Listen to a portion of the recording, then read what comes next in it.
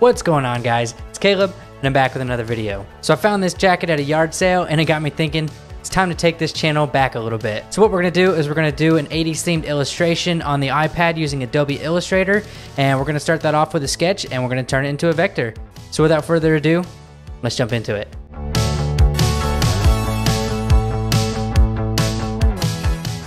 All right, guys, let's start this illustration. So the first thing I'm gonna do is I'm gonna get my sketch pad out, and I'm just gonna get some of those ideas and visions out of my head and onto something physical like my sketch pad. I find that this really streamlines the process because when I jump into the application, I'm already gonna have a base and foundation started, and I'm gonna know where to put my strokes and outlines, and I'm just gonna know the direction that I'm going. So I would highly recommend you starting with a sketch. It just helps your process go by faster and you know the direction you wanna go. So once you have your sketch pretty much where you want it, you can take a picture of it, drop it into the application, lower that opacity, and like I said earlier, you're gonna have the foundation of your design already started for you, and you're just gonna be able to come back through like you see me doing here and adding your strokes and outlines. So I'm using the shape tool and the pen tool just to get my shapes and outlines where I want them. Once I have everything put in the place that I want it, I'll be able to come back in and add some colors and fills.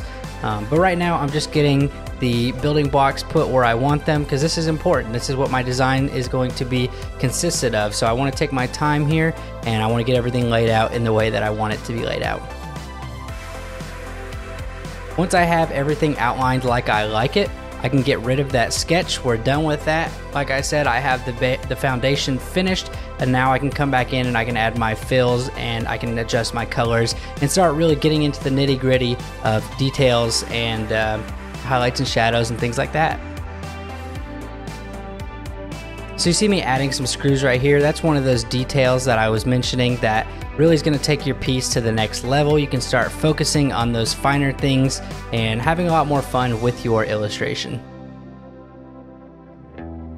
This is a fun color palette in my opinion. I think those colors contrast really well. I think they pop off of the screen or print, and that's why I went with that. I think it helps with the 80s vibe we're going with as well, the retro feel. So I'm really happy with this color selection. I think it could have gone a couple different ways, but I like this color selection. So here's one of my favorite tools in Adobe Illustrator, and I think that the iPad version did a really good job of it, is the shape builder tool. All I'm doing is creating different shapes, intersecting them, and dividing them. I think the iPad version does a good job by showing you previews before you cut those shapes. I was really impressed the first time I saw that on the iPad version of Illustrator, and I've been using it a lot since doing Illustrator on the iPad. Here's another cool tip or tool that I like that the iPad version of Illustrator has provided, the radial symmetry tool. This helps me knock out those spokes really quick. This would have been a pain in the butt to do without the radial symmetry tool. So I think that's a really cool feature that Adobe added to the Illustrator version of iPad. So now what I'm going to do, that I have all the colors and shapes and outlines where I want them, I can come back through and I can start adding highlights and shadows. This is going to give some depth to my piece. I really think this is where your design goes from almost done to done. It's going to really impress people and it's just going to make it stand out a lot more. So take your time with your highlights and shadows, pick a direct light source, and just have fun with this part.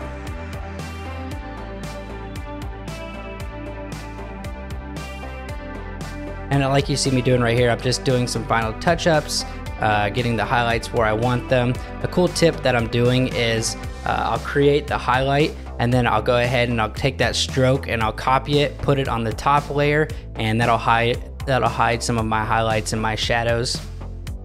You'll see me do it right here. I just duplicated that layer, got rid of the fill, and that was a good way to hide my highlight and shadows. So now I got the piece pretty much where I want it, adding the final shadow, and boom, there it is, guys. I really like how this one came out. I had a lot of fun putting it together, and I'm really digging the retro vibes. If you guys want this file free, I'll have it in my Discord. You can use it as a desktop. You can edit it, whatever you want. It's free, it's yours. Enjoy. Well, guys, that's all I got for you today. If you like this video, go ahead and hit that thumbs up for me.